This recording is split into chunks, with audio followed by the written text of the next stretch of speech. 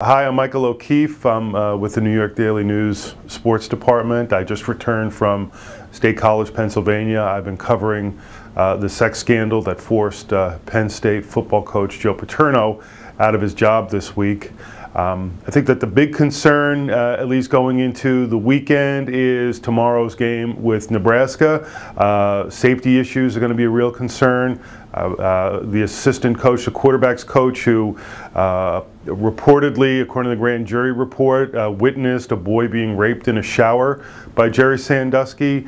He will not be attending the game. His name is Mike McQueary. McQueary has been the subject. He's received a number of death threats and threats, and so obviously the authorities there are concerned about him.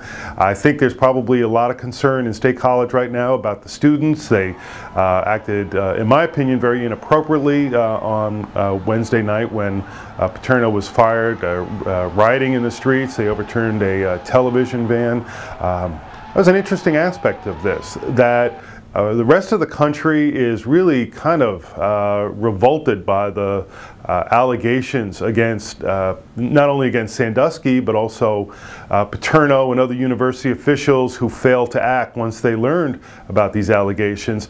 In State College, people are blaming the media. They're blaming the messenger for the message. And that was, I think, really disturbing.